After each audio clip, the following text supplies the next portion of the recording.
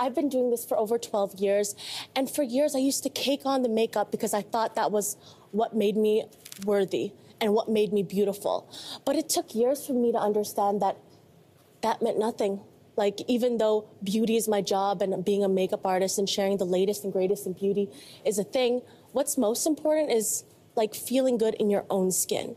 And when I walk into in a room filled with important people, I just want to feel like myself. And that makes me the most confident.